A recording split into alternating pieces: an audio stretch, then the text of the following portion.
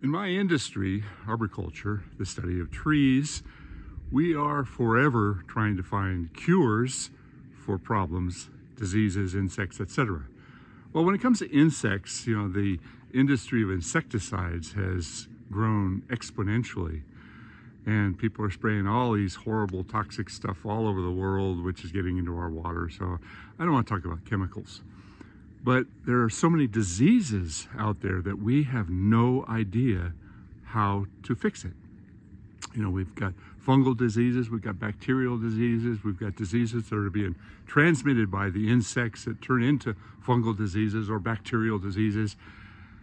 But we think about treating trees a lot like people think about treating people, and they're so different, okay?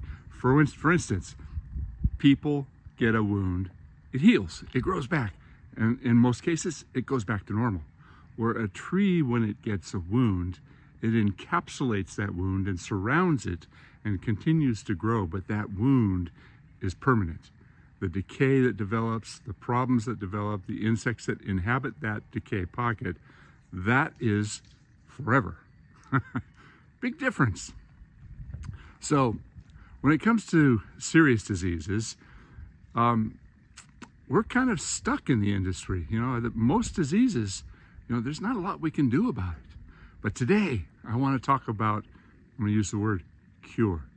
I came across something interesting, very interesting. One of my clients came up with an idea that I want to share with you today about how she cured a fatal disease on her live oak trees. There was about 6 of them. They were on their way out, and she fixed it. Fixed it? Come watch. Now, the forests of the world are being decimated by insects and disease. And there's one big disease problem that's recognized as Phytophthora ramorum, otherwise sudden oak death, that is killing millions and millions of trees. There's a dead one right there. See that tan oak?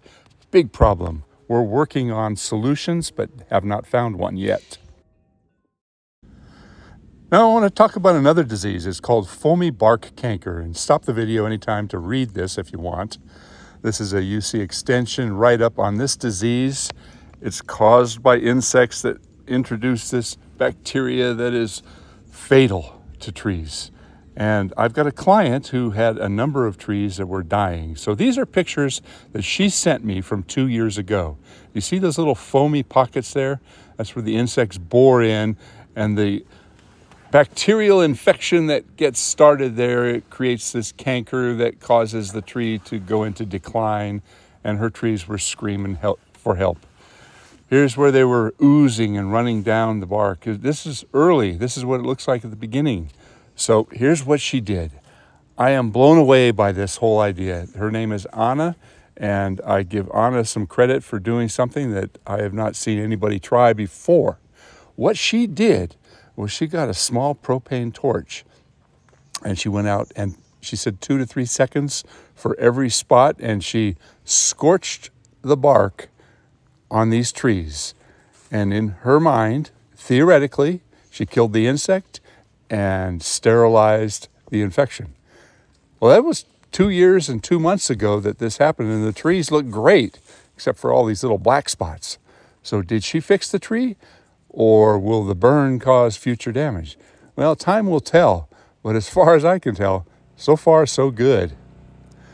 While I was there, I did some work for her, and I got up in the bucket as I often do, and I like to show sort of a scan around the area. It gives you guys a better idea of what type of an area I'm working in. You can see all the different types of trees that are out there. Everything from oak trees to big conifers, the redwoods, the pines, the odd trees, the unusual species that grow so well in our Mediterranean climate. Sorry about this video clip here. I was holding the camera the wrong way, but I wanted to show this one tree where we did something a bit unusual. It was not a big tree, but it was an awkward one to work in because, it's almost easier to cut down a bigger tree because you got a lot of good places to tie in and stand on.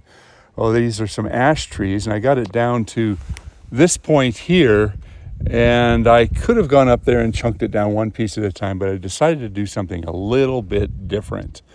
So watch me follow along with this. And I'm sure a lot of you guys have done this, and it's probably nothing new to experienced tree guys. But I set the camera down and took a few minutes to make this cut, and it worked out really, really well.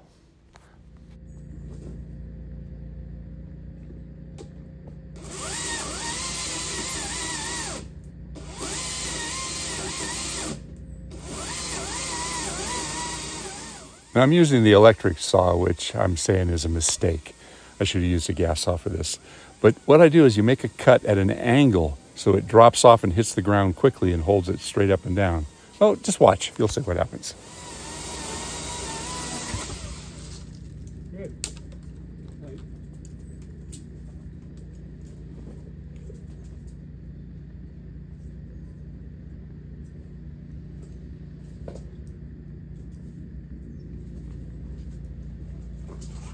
Okay. Slow, slow.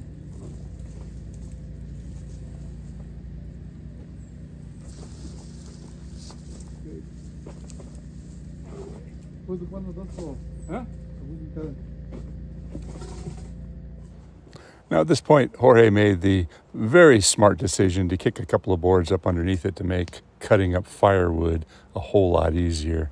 Little things like that, keeping it up off the ground, can sure speed up your job. And this little trick, it sped up our job quite well.